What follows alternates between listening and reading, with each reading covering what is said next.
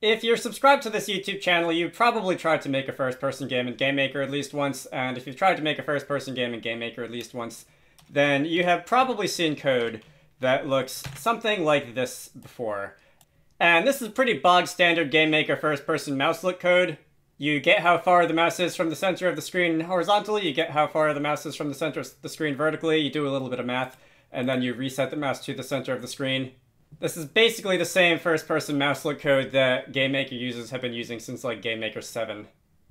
So it gets the job done. It's not the best.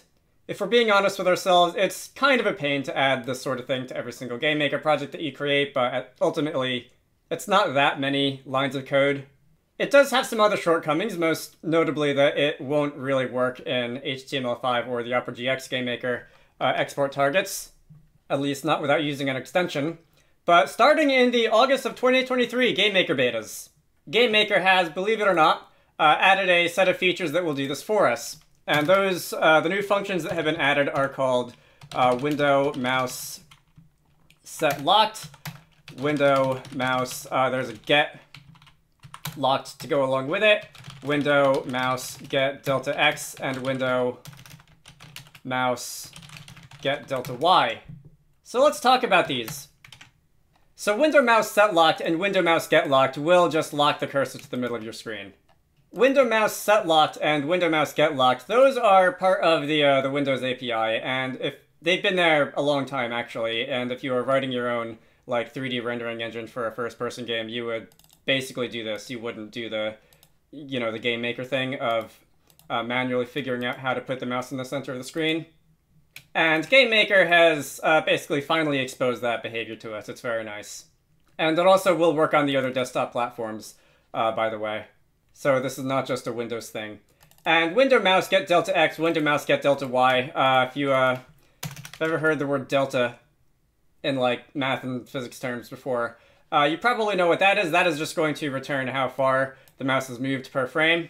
And if you lock the mouse to the center of the screen, you can use that to basically do this calculation without, once again, having to manually figure out how far the mouse has moved from the center of the screen.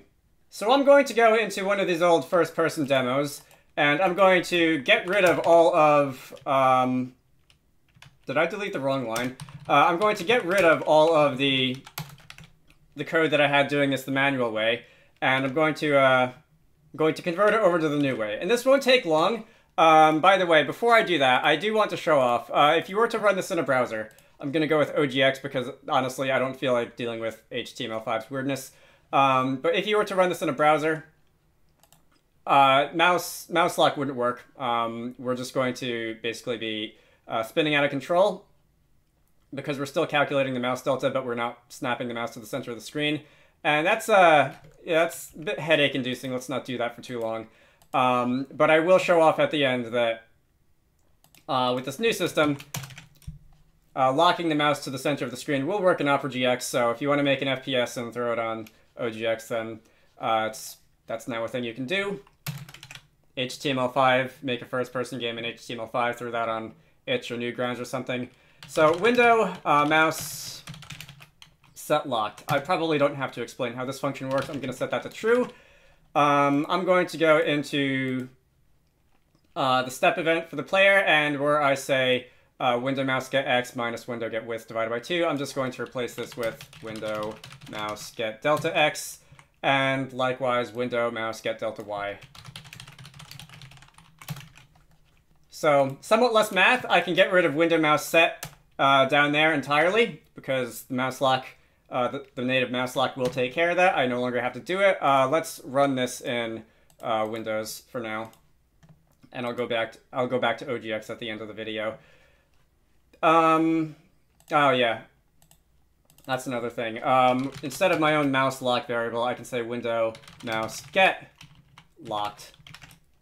And I guess down here at the end, since you can use the tab key to release mouse lock, window mouse set locked, and we can just toggle the value of window mouse get locked. Don't have to keep track of that myself anymore. Hit the tab key, mouse lock will be released. So I can now walk around in first person. I can look around, and I've reduced like 3 lines of code from my my initial version of this. I I don't know this for sure, but I feel like sensitivity with this built-in mouse delta system is a little bit lower than what I had it when I was just doing it myself. So you may need to tweak these sensitivity values if you find that like moving the mouse suddenly doesn't make you rotate as far as you used to. Other than that, tab to release the mouse. You can use that to do all kinds of things. Click on the game, click out of the game. Tab will capture the mouse. Once it's been released, you can go back to looking around in first person. And all is well in the world. That's really all there is to it. If I were to go back to Opera GX and run this now, you will see that this game is actually going to work in first person. I might have to click into the window. Yeah, I have to click into the window before it'll actually capture the cursor. That's just a browser thing. And we now have a first-person game running in a browser. That's pretty cool. Not something that was really easily done before. Although, again, if you wanted to wrangle HTML5 extensions, you sort of could do it. Okay. So that's really it. If there's one thing that I might request from GameMaker on top of this is a built-in like sensitivity setting. So window, mouse, for example, set sensitivity or something, and that will affect the look sensitivity of the mouse delta X, delta Y. You could even have it separate values for it on different axes if you want. And that would just make it somewhat easier to like adjust how much your player will move when you flick the mouse. I might do that right after I record this, actually. But other than that, my name is Michael. I like wizards and dragons and making games. I try to post about 2 game dev videos a week.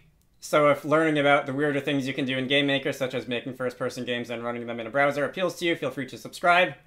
I have a Patreon, so if you want to contribute to the channel, links to that can be found in all the usual places. Otherwise, I hope you find this interesting, and I will see you all later.